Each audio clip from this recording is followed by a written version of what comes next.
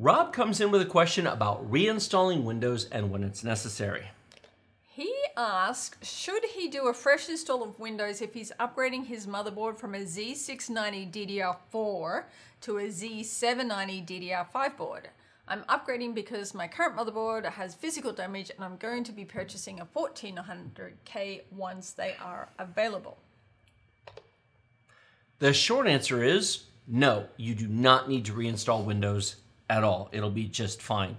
Windows will notice the change ever so slightly, but the Z690 and the Z790 are basically the same chipset with only the tiniest of differences.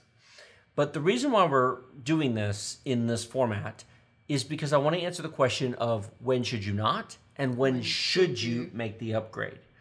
If I was upgrading from a B550 to an X570, I would never dream of reinstalling Windows. They're basically the same chipset with some feature differences.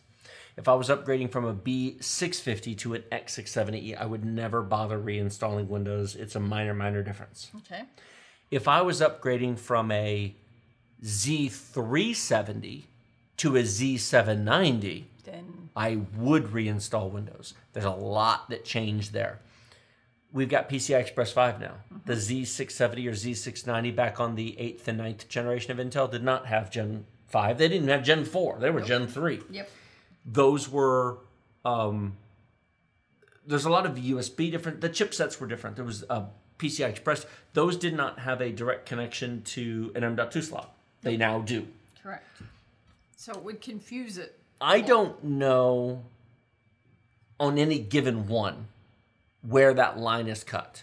But I have learned through experience that you run the risk of having, it's not that it's not going to work. Heck, you could take a copy of Windows from, you could probably take a copy of Windows from a Z97 Haswell board from 2014, put it on a 13900K, and it might boot to Windows, assuming it was installed with UEFI, and that you had a UEFI BIOS back then, not the old BIOS format. Until you run into weird, funny issues, and performance issues, and optimization issues, and driver issues, and the issue is you might not notice it when you first do it, but then you kind of have fussy issues along the way. I used to do it. I don't do it anymore because I've just, it's not, I think some people think when I say this, they go, well, I did it and it worked. Yeah, it booted, it launched into Windows, it swapped drivers around. That doesn't make it great. That's kind of like changing from an AMD video card to an NVIDIA card without stripping the drivers out using DDU and just stacking old and new drivers and having both installed. You go, well, it all kind of works, it's fine. Why is my game stuttery? So, if I went from a B550 board to a B650 board crossing over from AM4 to AM5, I'd reinstall Windows. Crossing platforms. Crossing platforms. Now, I'm sure it would boot, but that doesn't mean that everything is going to be rock solid stable. Correct. And I know it's annoying to reinstall Windows and get everything optimized, but I would.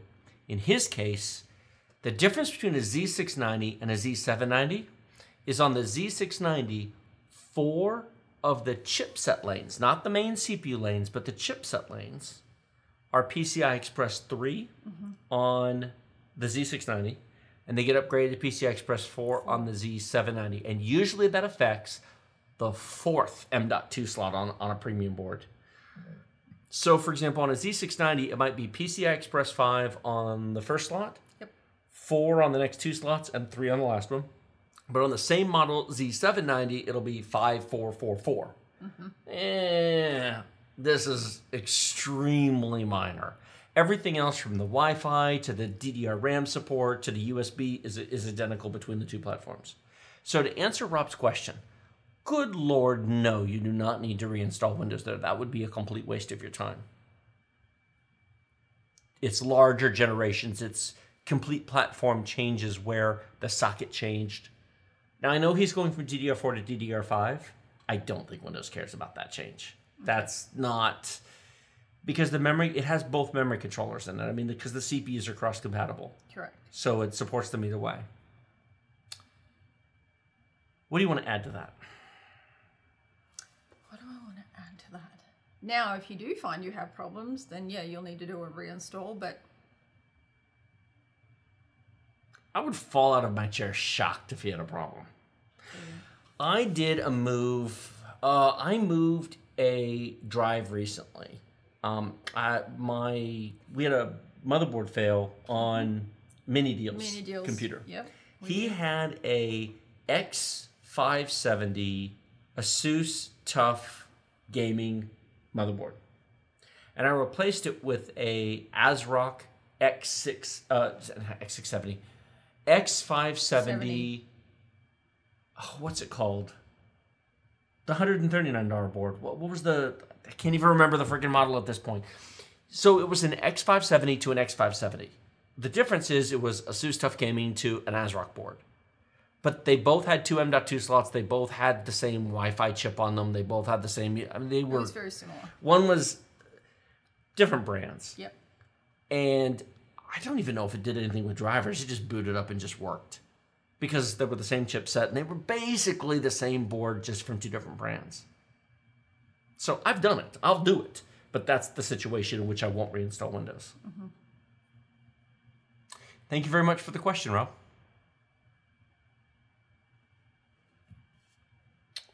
Is that it? Yep. If it ain't broke, don't fix it.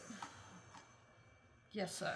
Yes, but when Junior Deals went from a Ryzen 9 5900X to an i9 13900K, that got a fresh install. Well, that was... Moving from a 5900X to a 1300K without reinstalling Windows is pretty...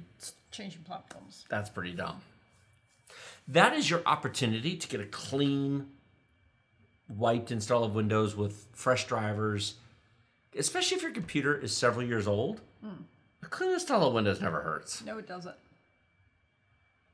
And that is one reason why building a new machine versus upgrading is nice. Because you can build a new machine, install Windows, set everything up, and your old machine is still available. Your old machine is right there. Your data is right there. Yep. When you do an upgrade, there's a period of time where you have no working computer. Especially, yes. I am not a fan of not having a working computer. No, not at all.